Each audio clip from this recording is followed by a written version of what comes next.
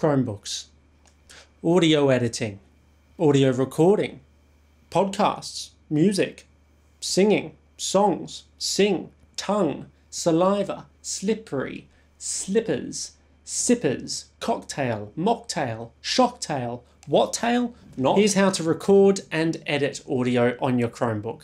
Assuming your Chromebook has Crostini, which chances are it does, this is the new best method. Not sure if your Chromebook has Crostini? Well, we'll find out soon enough.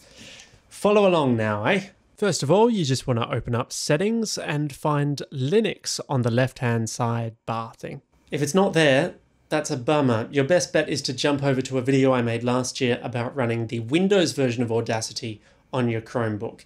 Link up the top here somewhere. Best of luck. If you do have Linux, let's turn it on right there if it isn't already.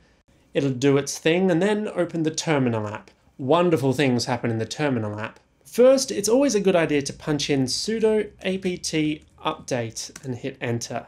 Let it do its thing, and then follow that up with sudo apt upgrade, just to make sure things are fresh.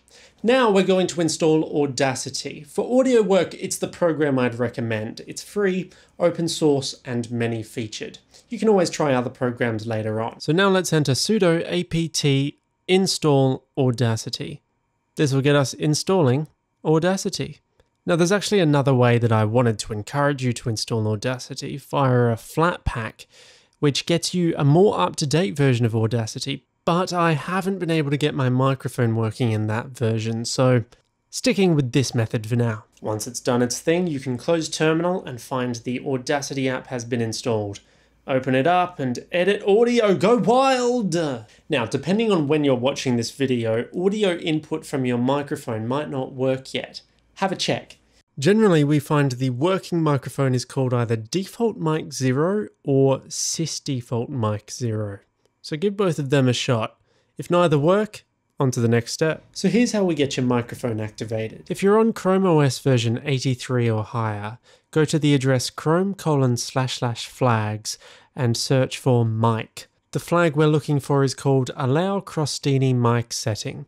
You just want to switch that from default to enabled.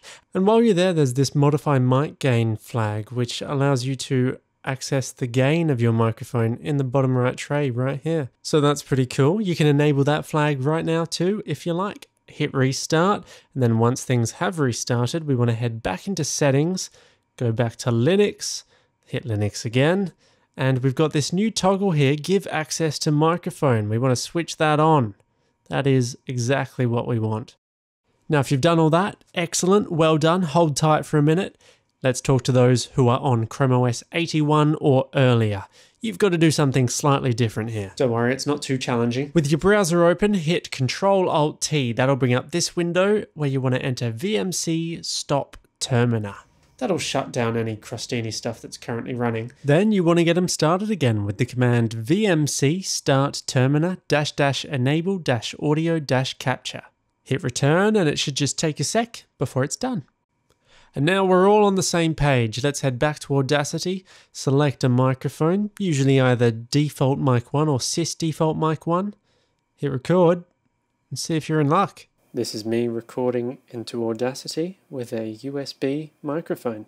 Now it's worth pointing out too that if you can't hear your own audio playback, you might need to change the audio output setting. Swapping over to this Intel one did the trick for me. Let me know how you go. Remember, it doesn't have to be Audacity that you use. This is the method of installing many Linux programs, so there may be another audio editor that you prefer. If you're after something more straightforward than Audacity, maybe check out Ocean Audio. Anyway, have fun. Te amo. Hasta pronto.